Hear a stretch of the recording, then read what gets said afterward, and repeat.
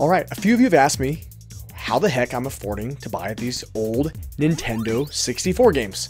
Well, today you're going to get it, albeit in some really grainy footage, because I wasn't really planning on sharing it at first. It was just something I put a Marco Polo out, so I had to download a crappy Marco Polo message to show you guys what I got. So here it is, just take it for what it's worth. It's grainy, it's bad, but you know what it is because I'm excited about it at the time, and it's pretty cool and unique. So take a look. I know it's not an Xbox game, you guys don't appreciate Xbox, but look at this. You guys turn and burn video games? I got behind me a custom hovercraft. Paid $1,000 for it. My stepdad and I. We just listed it for $27.50 and got like, how many phone calls? Like 5 already. 5 in 10 minutes. Yeah, we bought it yesterday for $1,000, flipping it for $27.50 today. The video game market doesn't have these kind of markups.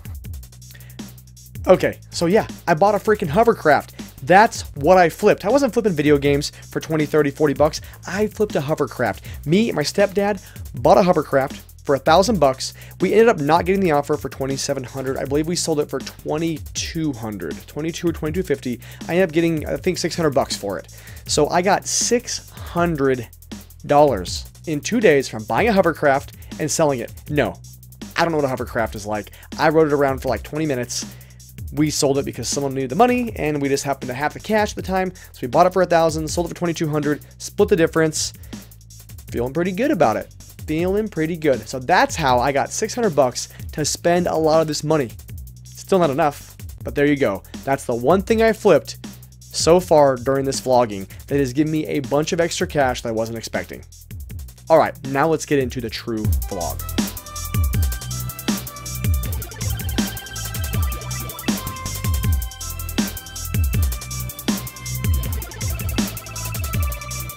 I am back in a familiar place, Steve's Pawn Shop. Now, if you remember a few vlogs ago, this place was like the mother load. I got some good stuff, got an expansion pack, even though I realized it was aftermarket. Still an expansion pack for like 15 bucks. Got PGA European Tour, which is a higher price game for like 15 bucks, and a couple other games that were well priced for me. This guy's super cool. He knows his games, but he doesn't mind giving us a good deal because he wants me to come back. So I'm gonna see if Steve's got some new games in his collection recently and see if I left something on the table from last time. Let's check it out.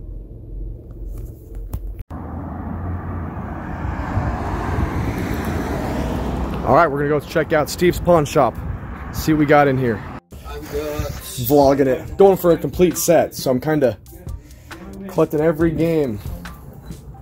which means you probably already have Mario Kart. I just got that one actually, but yeah, for some reason that one took me a while to get a hold of. That's a spendy one. Yeah, I was gonna say I had a copy over here, and then we're gonna put it out like 40 bucks. Yeah, that's not bad for a price. Not bad at all. I don't know where it went. No, that's all right. I'll pick through these ones. Yeah. See what we got here. And that's why they're trying to keep off the Supreme Court, because they figured that Biden don't think the Supreme Court inside. Because he wants to load the Supreme Court. And he wouldn't answer the question the same as he turned around in the New Deal. Him and Whitcroft about this New Deal works out. Biden said last night, no, there is no such thing as a New Deal. It's my deal. It's a lie. They got the manifesto and everything proving that it is. They say he doesn't like Trump said, you're going to lose your backer if you admit that you don't have to. It's not it. And same as Trump pulled right up the road here and there, Kamala Harris said this. And then Wallace cut him off. Every time he put him on Street Butler, then Wallace cut him off. And so that's so damn one-sided, he needs his ass ringed royal. Yeah. I need his ass ringed up royal.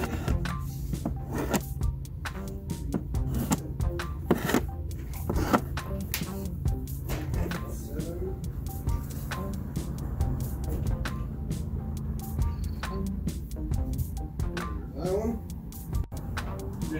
Who done it, Hanson?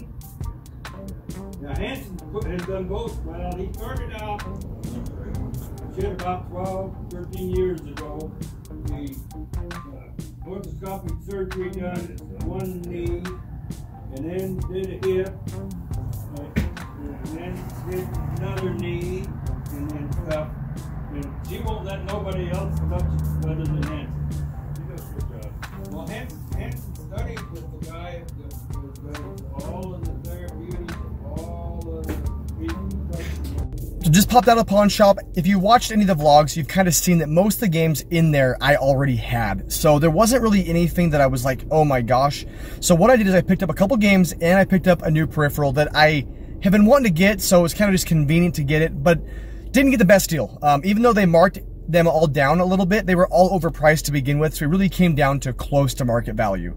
So I ended up getting the N64 transfer pack. Now this is most famously known for Pokemon Stadium 1 and 2. I honestly don't even know what else you can use this for. I'll do some research. But I got the Nintendo 64 transfer pack for use with the Game Boy, so you can put your Pokemon, take your Gen 1, Gen 2 Pokemon, and play them in Pokemon Stadium. And I still have my games, so I still have the full Pokemon games with my 150 collection on there. So I should be able to pop that in if it still holds up battery-wise. Next, I got Disney Presents Tigger's Honey Hunt. I'm guessing this one's gonna spend about 0.0 seconds in my Nintendo. I'll probably test it out and that's gonna be about it. But I didn't have it. They were asking, I don't even know, 18 bucks for this or something. It's worth 10. And then 007, The World Is Not Enough. I needed to get this. I've seen it a few times. They were asking 18 for this one and then marked it down as well. So both these games are overpriced. This one's worth about 15. So what I did is I ended up getting all three of these for 40 out the door. And if you go on price charting, if you go on eBay, the going rate is about 40. I'm gonna say 38 is what the exact number was. So technically I lost $2. That's kind of been the going thing for me lately, spend more than they're worth. But as this vlog is getting deeper and deeper into my collection, games are gonna be harder to find. And I'm gonna probably start spending a little more money to find some of these harder to find games, if that makes sense. So I'm not necessarily opposed to it, but it's just something I gotta do. But one thing is, with these two games, guys, I'm at 200. 200 games. I have 96 North American games left. So I am really excited about that.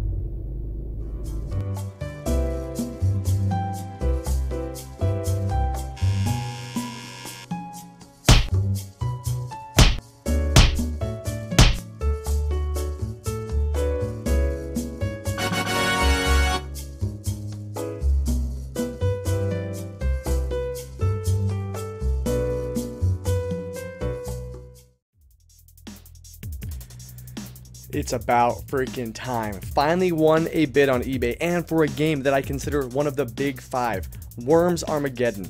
It's either the 4th or 5th rarest game in the N64 collection, depending on what's going on. This and Bomberman Second Attack go back and forth. So I have 3 of the 5 rarest games. Picked this up for $185. It's worth about $200, so there is some profit to be made if I ever needed to get rid of it, although I'm not. This could be a little better shape here on the label, but not bad. Clean cartridge for the most part, works, tested it. Very happy to have this in the collection. Game number 201. So happy to finally win a bid. You saw that struggle. Oh my gosh, I lost a lot, but we're gonna keep moving forward. The collection is not complete, so let's see what else I picked up.